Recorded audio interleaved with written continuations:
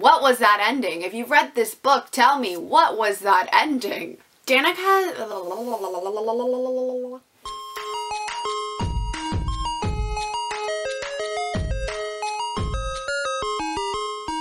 Hello everybody, it's your girl Jay, and today I am here with my September wrap-up part 2 for 2021. I wrote a total of 9 books, but I like to talk, so I split it up into 2 parts, and these are the last 4 books that I read for this month. So without further ado, let us get started.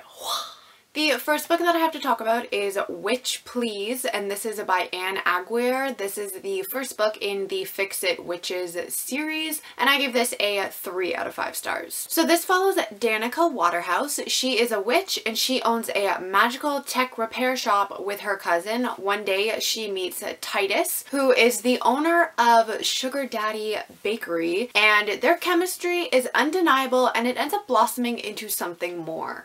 The only problem is that Titus is a mundane, and Danica's Graham has never been shy to say how she feels about mundanes because of their inability to carry on the witch bloodline. Danica has been told her entire life that if she were to fall in love with a mundane and choose to be with him, then she would lose her powers forever. So Danica has to figure out a way to make both parties happy or miss out on a chance of a once-in-a-lifetime love, and it's like the story of that. So this was fun.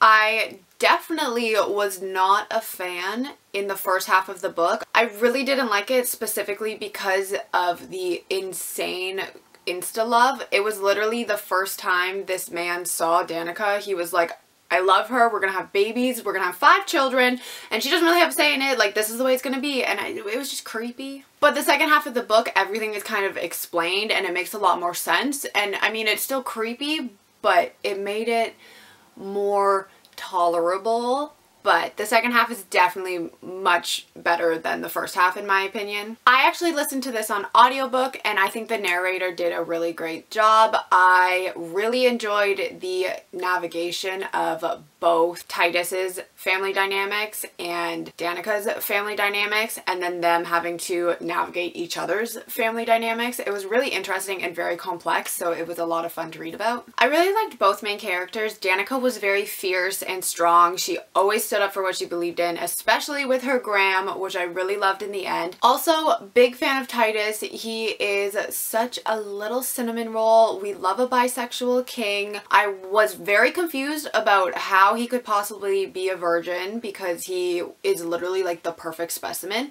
But like I said, I was not a fan of the insta love. Literally as soon as Titus saw Danica, he was like, she's the one, we're having 5 kids, we're gonna be in love forever, this is wonderful, without actually saying one word to her. It was just creepy. The sex scenes were great in this. I very much enjoyed them, and I loved how each character always looked for consent before they were to do anything with each other. I think that's a very important message and I really loved it. There's also a witch hunter plot line, which I really liked, and then it kind of got lost in the middle of the story, which was really disappointing. So I'm hoping if I end up picking up the second book, it focuses more on the witch hunt aspect, because I think that that could have been really cool. But overall, like, it was enjoyable. Second half definitely better than the first half, so I ended up giving it 3 out of 5 stars. Next up, I have a Bad Witch Burning by Jessica Lewis. I gave this 4 stars. This follows Cottrell, who has the ability to summon ghosts from the dead by writing them letters. Cottrell charges a small price for others to use this ability,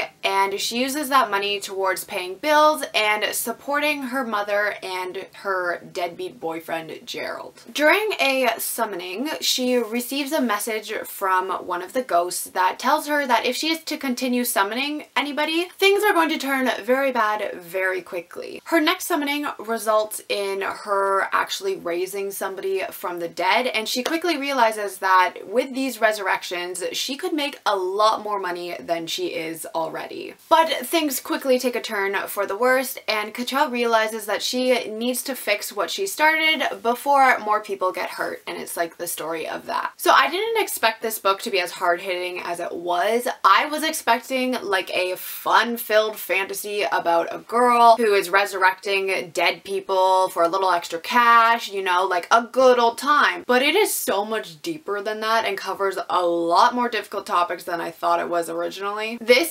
definitely does not feel like a debut novel. I was instantly hooked on this story and these characters. You just cannot put the book down because you want to know what is going to happen to Cottrell and her situation. Cottrell's character honestly broke my heart. I would not say that she is necessarily a likable character, but she has just been through so much in 16 years. You cannot help but want her to succeed in life and get out of the shitty situation that she is in. I really hated Cottrell's mom and Gerald. I thought they were just despicable characters, and I hated every single time her mom would do something bad or Gerald would do something and her mom would stand up for him, and then Cottrell would be like, well, she's my mom, I love her, I have to support her. Like, no. It just drove me crazy. I just wanted to like reach out and give her like a big hug and be like, girl, no, you deserve so much better. I can't. I just wanted her to get out. I'm very happy that she had some positive adult role models to look up to, such as her guidance counselor, Mike, and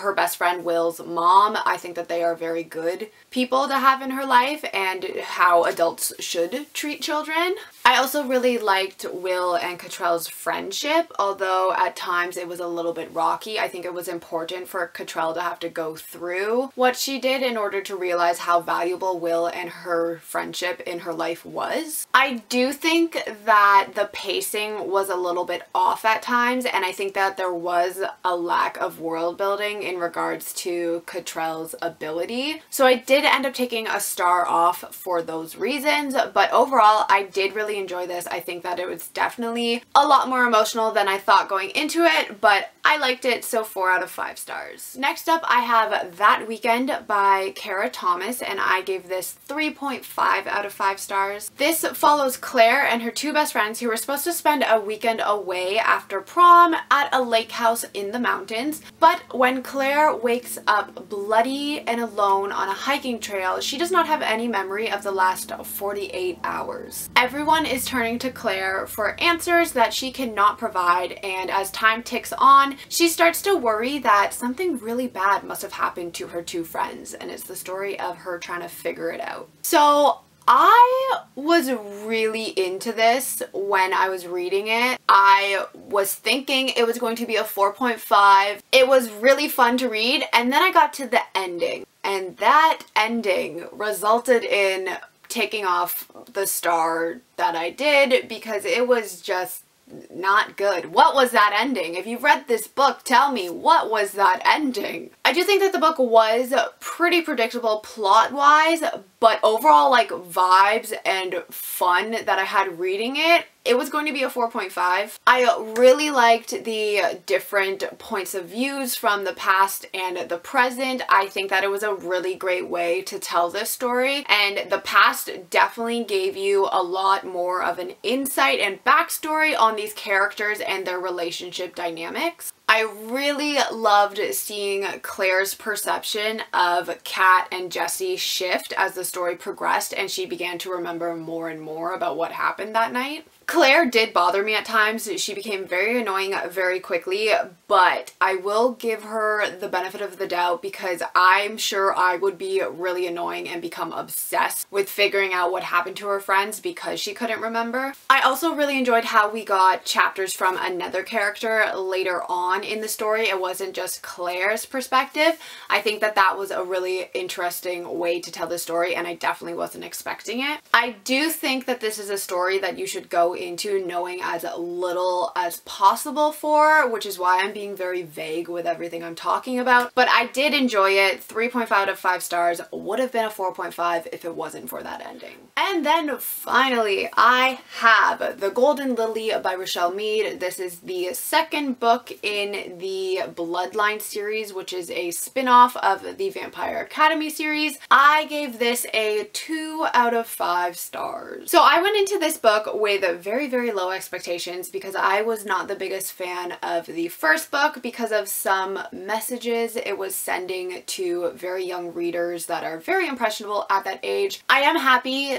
to say that a lot of the messages were talked about, especially the one about constantly needing to be skinny and the talk about weight loss was addressed, but it wasn't until the very end of the book, and this book is like 400 and something pages, so, and I'm talking like the end of the book. So it's still a whole another book constantly pushing the fact that you should be skinny onto young impressionable readers, and I just don't vibe with that message. I will say that the writing style is addictive and you do want to keep reading because you want to know what's going to happen next with these characters. I am still a big fan of Adrian. I think he is a little sweetie pie. Sydney definitely grew on me more in this book. The first book she annoyed the shit out of me, but she's definitely growing on me. Angeline also grew on me in this book. I think that she was a lot of fun and I am very excited to see what crazy antics she gets up to in the next book. Brayden was really annoying. I think that he is probably one of my most unlikable characters that I've read. I just wanted to kick him in the shins anytime he was on page, and I am glad, or hoping at least, that he is not going to be in the next book, but we'll see, I guess. I'm definitely going to continue on with this series because I do want to know what happens next. I just don't feel like I can give it higher than a 2 because I personally do not think that young impressionable readers should be getting the constant message of weight loss in their books. So that's probably just a me preference, but I just don't feel like I can rate it higher than a 2. It is fun though, but read it when you're not impressionable, okay? Just no. Alright everybody, so that was my September part 2 wrap up for 2021. Let me know down below if you have read any of these books and what you thought of them, and I will see you all in my next video. Goodbye!